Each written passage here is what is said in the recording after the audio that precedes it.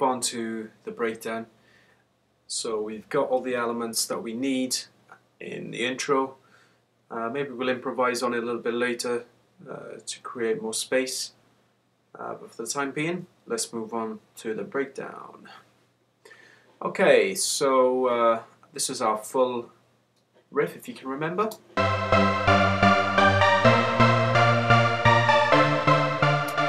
And we just clone the channel. And as I said earlier, we're going to take this down very low and build it back up again to about 1.5 minutes. The first breakdown, I intended on creating it at about a minute long, so that will bring us to bar 65 there. Okay.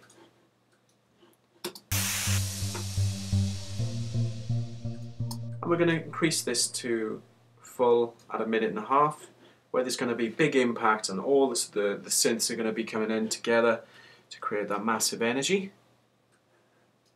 I'm just automating the cutoff from silent here.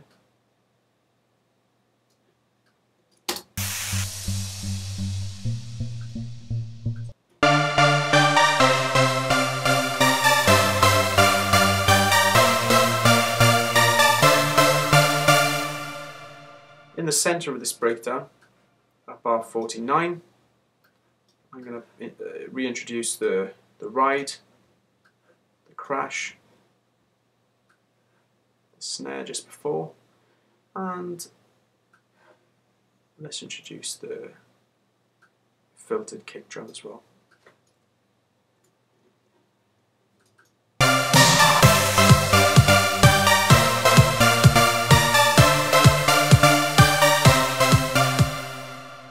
I think as well the ARP can float over into the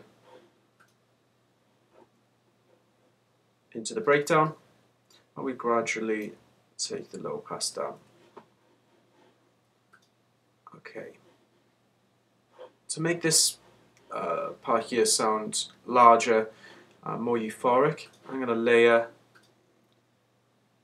the synths. Again, I'm going to select silent. And load a preset. This one's slightly deeper in tone, but it's just going to add another layer.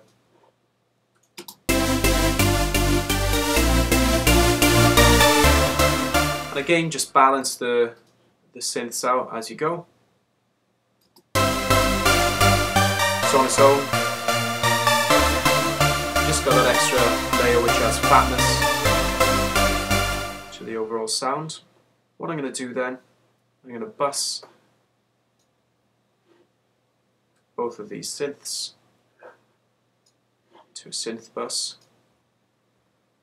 and if you right click on the synth bus and create select a range track, notice that your synth bus is now in Logic's window, sequencer window there.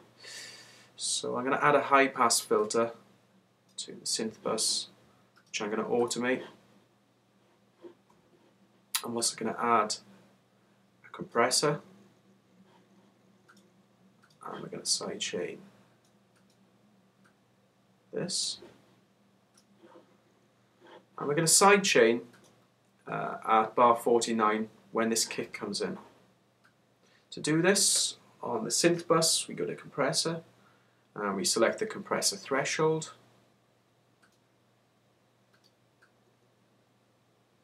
Take it down to maybe 23, minus 23 there, just to see how that sounds.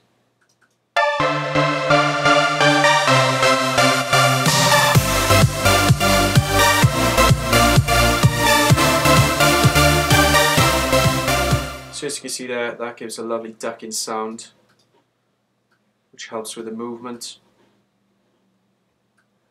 I'm going to add an uplifter there and here. So let's just see what that breakdown sounds like.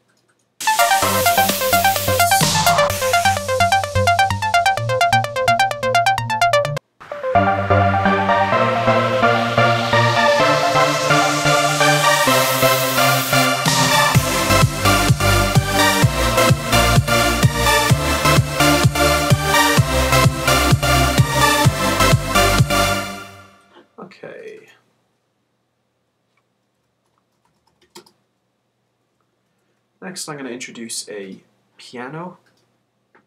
So for this, we're just going to load up ESX24 and select the Steinway piano, which I use quite often. It's quite a warm piano sound, and we'll add some effects to the piano as well. So I'm just going to copy my riff down. Let's just take a look at this.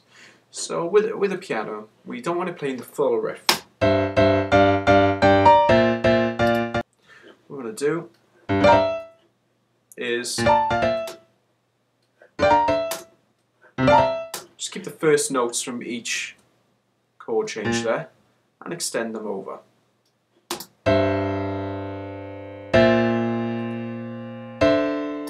This top line is just playing the same note. I think we can alter this slightly to give it a more euphoric feel.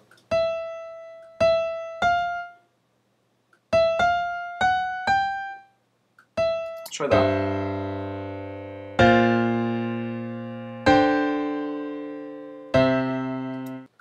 So that's really nice, and there's a lot of feeling in that, which would be great at the start of the breakdown. You can add a little bit of reverb to the piano. What I want to do as well is then add some delay. I'm going to use the Fab Filter Timeless.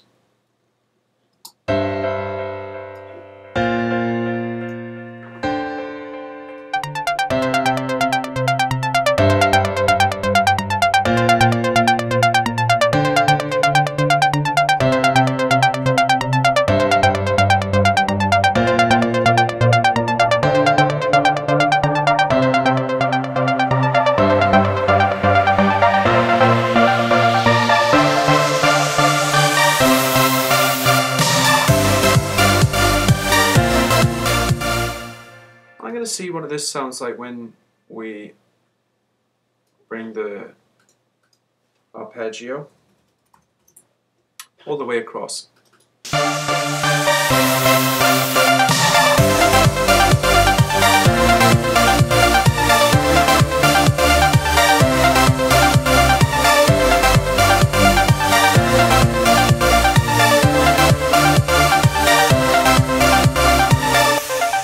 Yeah, I prefer that.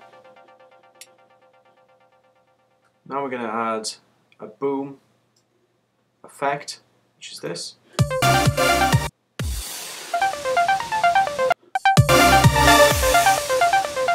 And this is where we're going to have the final build before the first drop.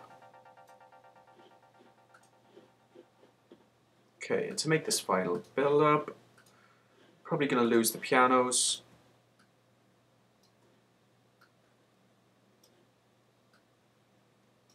Extend this over. And again, like the intro, we're just going to use the first part of the riff.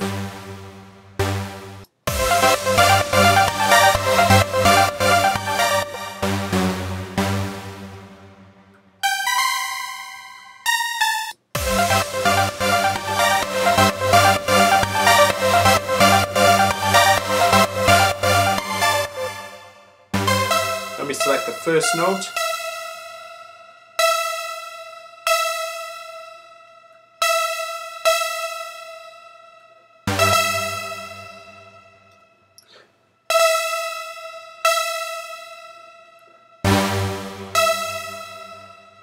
And extend this over.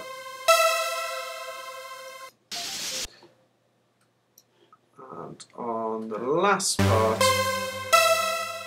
of the build, we're going to make these half speed again. And let's just have a listen to that.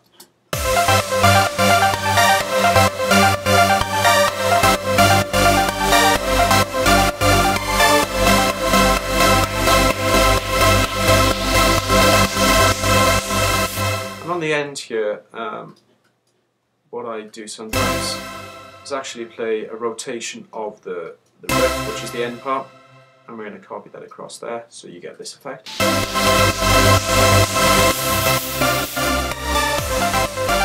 Okay, and on our synth bus, we're going to automate the high pass filter,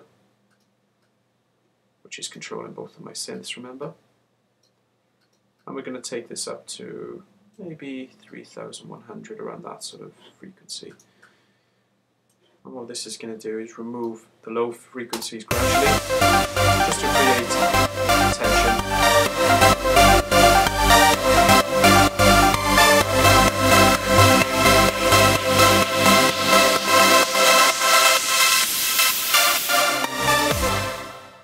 Okay, so we're looking good. All we need now is a snare roll and maybe some more effects. So let's listen to the breakdown one more time and then we'll move on.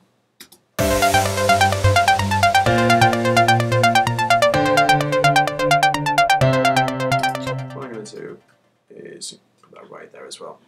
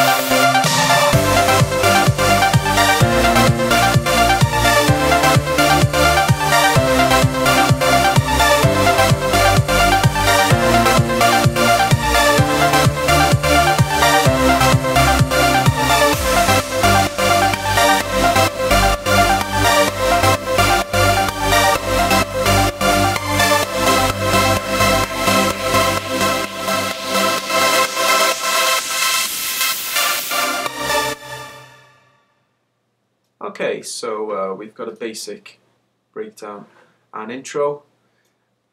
Next we're going to be adding the snare roll and maybe some more effects, and then I'll show you how to create that massive impact on the drop as Avicii does in some of his tracks, and how to create that energy and how to keep it flowing into that main drop. So let's move on to the next section.